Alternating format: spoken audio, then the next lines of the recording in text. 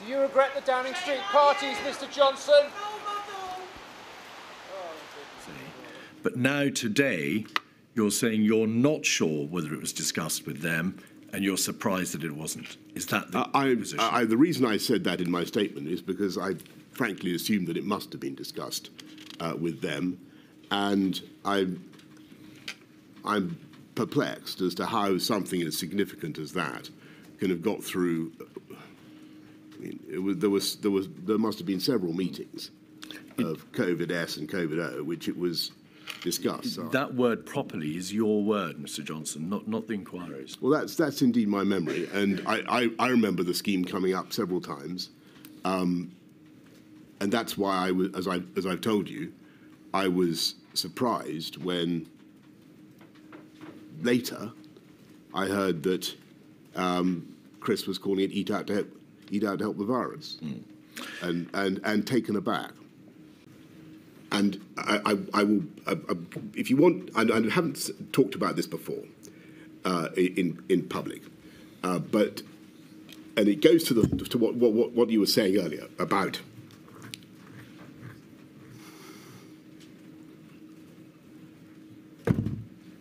elderly people and my what you claim is my indifference to the pandemic.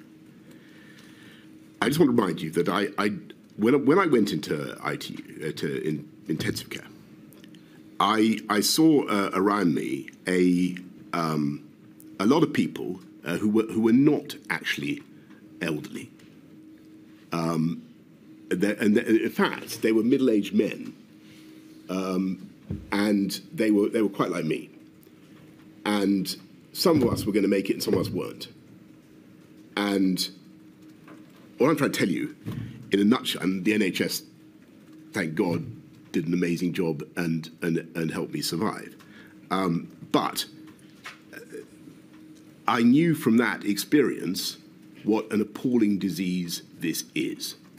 I had absolutely no personal doubt about that from March onwards. To say that I didn't care about the suffering that was being inflicted on the country is simply not right. An earlier witness told us that you have some difficulty with graphs, so whether that's right or not, don't worry, I'm going to actually point out the points that I want to raise with you. What I was making, and which I stand by, is that the UK, the tables I've seen, actually comes about halfway down. And it's not just this table, it's the... I think there was a Lancet study as well. I think the former health secretary alludes to it in his evidence. This is not in any way to diminish the pain and the suffering of people who lost family members during COVID. I understand that. It is simply to point out. It is simply to mount. It is to reflect the enormous effort made by the whole of the UK. To protect the NHS and save lives. Can we stick to the question? And I believe that it did. Can we stick to the question?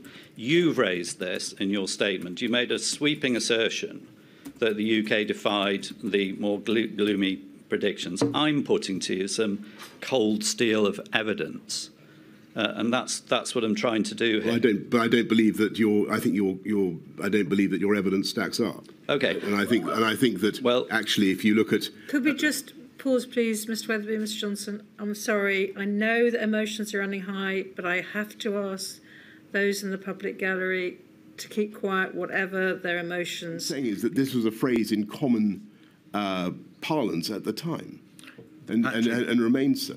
Sir Patrick Valence's diary is 273901, page 92. Yes, sir. Actually having a discussion, a meeting with the PM about, quote, letting it rip. Page.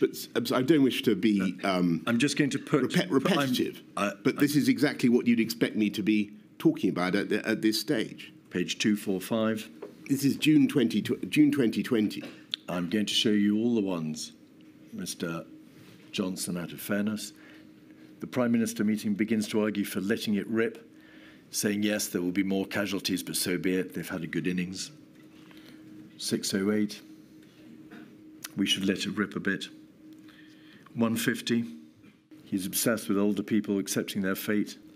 That in light of your views secretly held about people dying having reached their time anyway, that you were obliged to reject the advice of your advisors that there be a circuit breaker. No. That there be no national lockdown until the last possible moment. No. And that you would try a tier system. No. No. No. So the implication of the implication that you're trying to draw from those conversations is completely wrong. And my position was that we had to save human life at all ages.